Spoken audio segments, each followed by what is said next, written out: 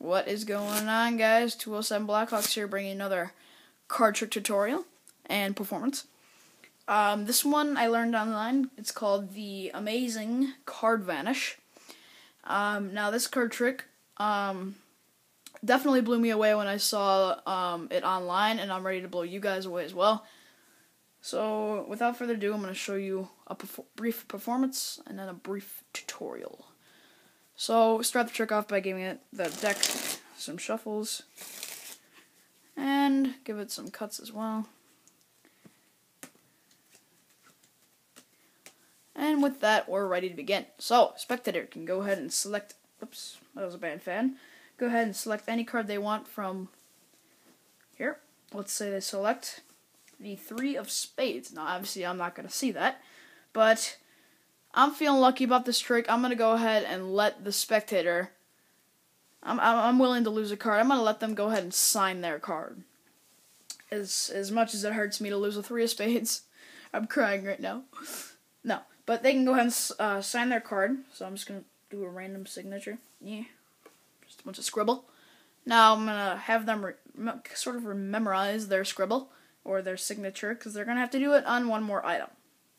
So as much as it hurts me to lose that 3 of spades, I'm feeling lucky about this trick. So now they can go ahead and give me that card back. Now don't forget that 3 of spades is what I'd be saying to the spectator right now.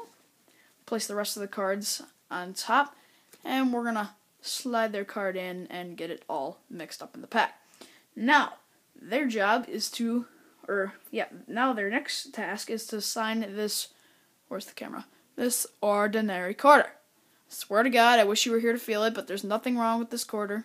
It's just an ordinary 25-cent piece. So they can go ahead and sign it in a similar way as to how they signed their card. It doesn't have to be exact, just do their signature again. This is hard to do this one-handed.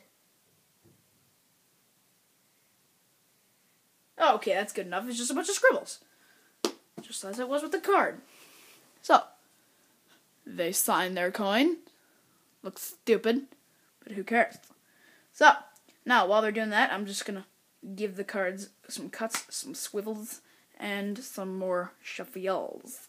Oops. Oh, whatever. Get some more shuffles. And now we're ready to move on. So they have their signed quarter, they have their signed card all mixed up in the pack. I just gave it some more cuts and some shuffles. I'm going to ask for the coin back, and we're going to place it on the bottom of the deck, in the middle of the card on the bottom of the deck, just like that. So it's on top of the queen of spades. Now I don't know about you guys, but I'm kind of feeling something magical about to happen. I'm just going to wave my hands over the cards. Wave my hands over the cards, wave my hands over the cards, wave my hands over the cards, and just like that, the card vanishes right before your eyes. And on top is the spectator's signed coin and the signed card right there in their plain view. Pretty cool. Okay. Now, thankfully, I have a whole another deck of just a bunch of extra crazy, just a bunch of extra red cards. So, fortunately, I don't lose a 3 of spades, because if I scroll through here, I got another one right there, yay! And then, before this video, I was trying to make the same video, but I screwed up in progress, and I lost a 9 of hearts too, but thankfully I got a 9 of hearts right here. Yay, all's good. Okay, so here is the explanation for this trick. The card they choose is a free choice, so I'm just going to set those in there. So, the materials you need for this trick. Alert! This is a major gimmick trick. If you don't like gimmick tricks, just leave right now, because this is a major gimmick trick. And here's the main gimmick we are making. A hole in any face card that you have lying around. Now, like I said, I have a giant deck here. A bunch of extra cards, so I just used a face card. In this instance, it's the queen of spades. Like I said, I wasn't shitting you. This is a normal quarter. Nothing wrong with it. A Sharpie, if you want them signing your cards, doesn't matter. I just wanted to add some spice to the pot. So, that. And one more tool, an X-Acto blade.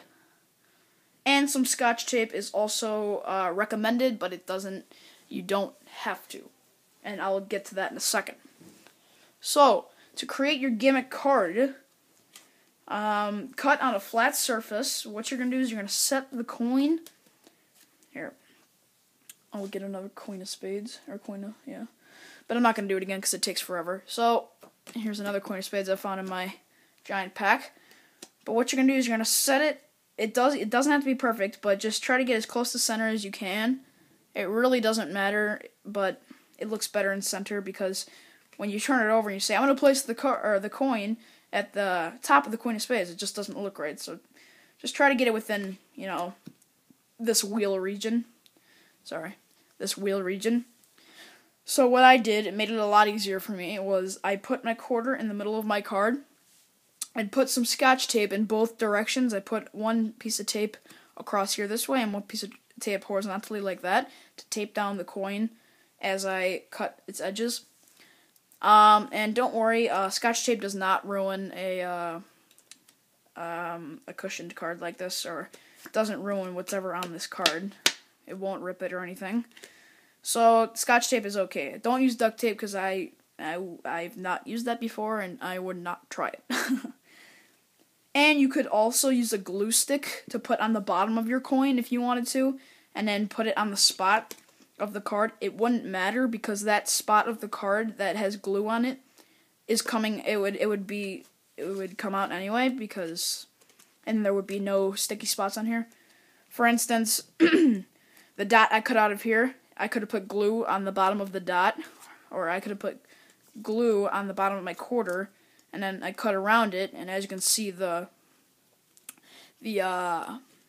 card piece would come out, and you just have a normal smooth card. So glue stick or tape works. I use tape, and yeah, that's probably the biggest part. It's gonna take a while for you to cut around. It won't take a while, but it takes a lot of force. So cut on something flat and hard. That's what she said. And you're gonna have to go over it a couple times as well. It's not like paper. It's not where you just press down and cut around and there it is. But no, you're gonna need to go over it a couple times. And then I didn't have the most success with my card. Mine was very off-centered at first, but as you can see, I fixed it up. I smoothed out the edges by putting the card on the top of the deck, and then taking my quarter and kind of smoothing out the edges like this, getting all kind of like sandpapering the edges so the coin can nicely go through there. Wow, this is a lot of that's what she said moments, isn't this? Da da da da da da da da da da da. Yeah, so that's basically your gimmick. Now, step 2 is the setup. Once you have your coin, or once you have your gimmick card and you've tested it a couple times, to see if it'll go through nicely. Oh god, I'm kind of regretting doing this card trick now. So yeah. So at first when I did this, it got stuck to the card. Oh my god. It got stuck to the card, and when I peeled it away, it took the quarter with it. So make sure you just get the hole nice and... You know what, I'm just going to stop talking, because this is getting really weird. Okay, so here's the setup of the trick. You're going to put your gimmick card right on top. Now, it is not... I guarantee you guys, when I started this trick, you did not notice the hole in the card. Seriously, that is probably the hardest thing to notice ever. So that's the good part about it. It blends in like that. So, you can start off the trick by giving the deck some shuffles and just maintaining that top card. Okay, and then you can give it some false cuts, but just make sure you can do whatever you want. Just maintain that top card. Maintain your gimmick card on the top, okay? Now, step 2. You're going to swing cut about 1/4 of the cards into your left hand and spread the rest of the cards on the ground. Now, you don't want them picking from here, obviously. You want them picking from here. Now, another way you could do it, but people are sometimes nosy and like to pick the top card, you could kind of cover the gimmick with your thumb and spread out the entire deck, like that. But people get nosy, so I recommend just doing this. So, they pick their card. Let's say it's the 5 of hearts. Now, I don't want to waste more cards, so you guys know they sign the card. But when they're signing the card, you're just gonna slide that gimmick card on the top and catch a pinky break right there. Makes sense? Slide it out, catch a pinky break. Now, they hand the card signed back to you. You place it on top, towards them, because you don't want them seeing the shadow of the gimmick card. So you're gonna face it towards them. You're gonna say, "All right, there's your card. We're gonna place the rest of the pack on top, maintaining that pinky break underneath the queen."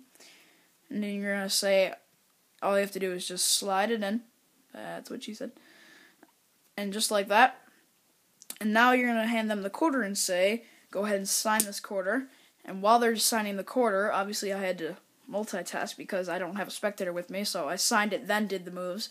But while they're signing it, you swing cut about half the cards to the bottom, and then you can swivel hold on, I didn't explain that very well. Okay, so what you have here is you have a pinky break underneath your gimmick card. You're going to keep that pinky break, and you're going to swing cut, and now you're going to transfer it into a thumb break where your gimmick card is, and place it on the bottom. Maintain that thumb break, swivel the rest of the cards, which has your gimmick card and their spectator's card, right there, to the bottom. And now you're ready to go. So, you can set the deck down because you don't want them to think that you're tampering with the deck, doing anything to it. And you can flick the card or coin around and stuff and say, and now you have your signed card in the middle of the deck, and you have your signed coin right here. Now you can pick up the deck, face it towards yourself, and say, I'm going to place the card, and you're going to place it right here in the hole. And you're going to say, I'm going to place the coin right in the middle of the bottom card of the deck. And now you're going to say, I feel something magical coming along here. And then you wave your hands over. And then when you come through the 4th or 5th time, or 3rd or 4th, whatever you want to do, you take your left hand if you're righty, or you take your right hand if you're lefty. I'm righty. So I'm going to take my left hand, and I'm going to lightly grab that top card, covering everything that's going on with my right hand. This is a fast motion, by the way. I'll do it fast motion for you guys, but I'm just showing you what's going on. Is I'm taking that top coin and pulling it straight up and lifting everything away. But you're doing it kind of fast. That motion takes practice, believe me. It's not something you're going to get on the first try. You just come over here, come over here, come over here, and then you lift it up, and then put it, or if you're on a table, you can drop it in your lap or do something like that. But this is on camera, so I just threw it to the side. So you gotta be creative with that as to how you're gonna get rid of that coin. So this is how it would look in fast motion. I feel something magical coming along, and there you go. So that's the tutorial. Major gimmick alert, but have some fun with it. It'll amaze your friends, and I'll see you guys next time. Thanks.